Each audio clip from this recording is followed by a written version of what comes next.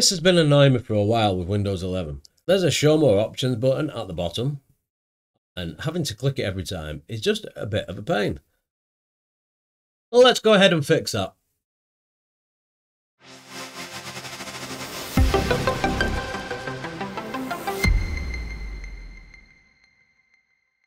When we right click and the context menu appears, there's a show more options button at the bottom, and most of the useful features are hidden under there. And having to click it every time is just a bit of a pain. If we create a new folder on the desktop and we right click that folder, we've got cut, copy, rename and trash along the top. But again, a lot of the menu features are hidden under this show more options. Just having to keep clicking it over and over again is so annoying. Now luckily there is a way around it.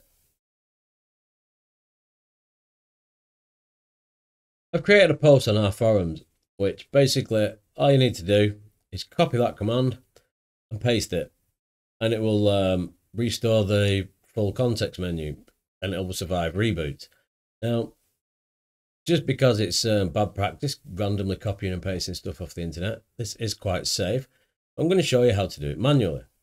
So if we click on start, and then we go up to this search box and we type in command, then we do run as administrator, hit yes to that, and if we type regedit, it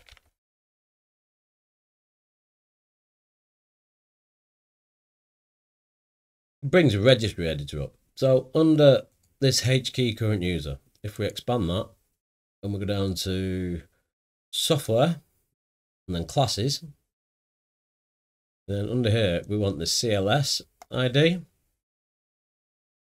Go here, and under here we can create a new key which will disable the menu, which will make the menu appear in full all the time for us.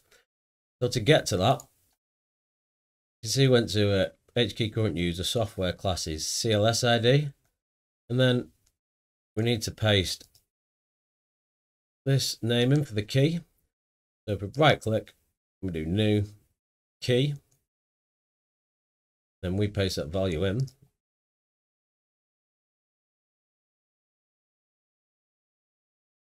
Enter. Now on the right hand side it says default value not set. You just need to open that, make sure it's blank. Once we've done that, we need to create another key under here, and in order to do that, keys here, it says improc server 32. Copy. So I'll copy that, and then under here we can do new key and give it that name. And again, up here on the right hand side, it says default value not set. And if we just double click that, click OK. And with that, we can either reboot, or there's a quicker way than having to actually reboot. We can do task kill /f/im and then explorer.exe, which will kill File Explorer. And then if we start that again, type in start explorer.exe, it just saves having to reboot. So now, if we click on our options, we have the full menu. And again, clicking on the desktop, we've got the full menu. Now, if you want to revert that back so you've got the functionality, if we do exactly what we just did and run a command prompt as administrator, and then again we want to run regedit,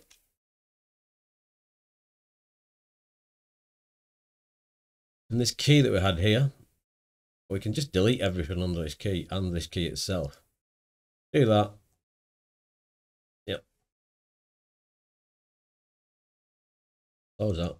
And then again we do task kill /f/im load.exe. you'll notice that's killed Windows Explorer. And if we do start explorer.exe, this functionality is back. We've got to show more options again. So it's annoying and I like to get rid of it, so I figured I'd share how to get rid of it.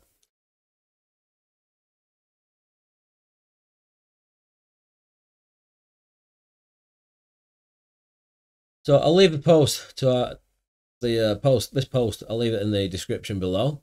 So you can just head over to our website, find this link here, hit copy. And then once you open the command prompt as an administrator, you can just go ahead and paste that in. And the commands for task kill is to kill Internet Explorer, or you can reboot. And then you can start Explorer again. And every time you click something, your start menu will expand in full. That is so annoying. I don't even know why they introduced that. If that's been annoying you too, I hope this video helped you fix it.